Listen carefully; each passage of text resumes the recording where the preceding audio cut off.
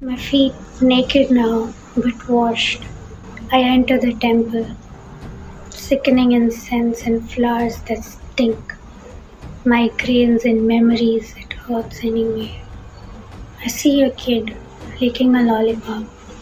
Something hard as steel hits at the back of my head. Did God want to make me lick a not so good lollipop? Or for me to want to just chew it off? Bleeding lips, torn elbow, face crushed on a rough floor. Floor has these pieces of beer bottles. I was screaming. Numb limbs, drawn cord I was sharp. hurt. Tears that mean nothing. Blood that means nothing. Being treated as a nothing. I fought and I prayed till the end. That very corner beside the pool table is where I prayed.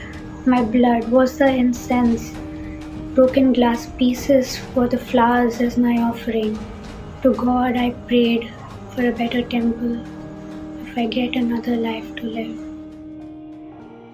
She looks around and chooses the front of Sena Nayak's white bush shirt to spit a bloody gob at and says, "What's the use of clothes? You can strip me, but how can you clothe me again? Are you a man?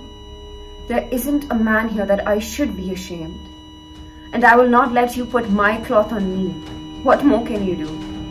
Come on, encounter me. Come on, encounter me." Draupadi then pushes Sena Nayak with her two mangled breasts, and for the first time, Sena Nayak is afraid to stand before an unarmed target. Terribly afraid.